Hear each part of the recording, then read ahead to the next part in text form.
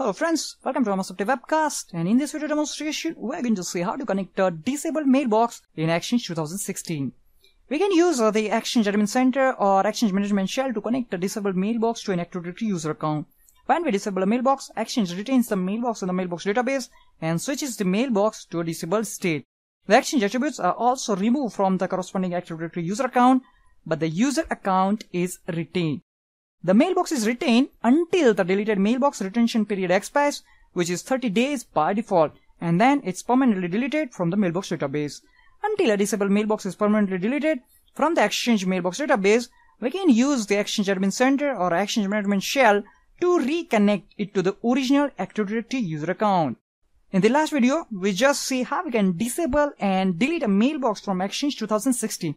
And in that demonstration, we disable the mailbox for our user 1 and we delete a mailbox for our user 2. Now in this demo, we are going to connect a disable mailbox for our user 1. Let's see how we can do it. On our Exchange Admin Center, first of all, you have to click on Recipients, then click on Mailbox. On a Mailbox tab, click on More Options. Now here we have options for Connect a Mailbox selected. This will open another console where we can see all disconnected mailbox on our Exchange server will be displayed over here.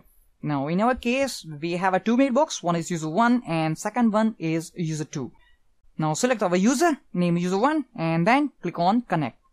Now on this console, it is asking us, do you want to connect these mailbox to the user account mylab.local/stagetoyo/user1 and the user alias is user 1. Now in our case, user 1 is there under Active Directory, that's why we want to connect to the same user account above. Now suppose if you want to connect these mailbox to different user account, that time you have to select this box. But you want to connect the mailbox to the user 1. Now click on yes, connect to the user account above. And that's it. Click on close and click on refresh. And as you can see, we have our user mailbox named user 1. So this is the way how we can connect a disable mailbox to corresponding Active Directory user account. You can also use Exchange Management Shell to do the same. And that's it for this video demonstration. Thanks for watching this video.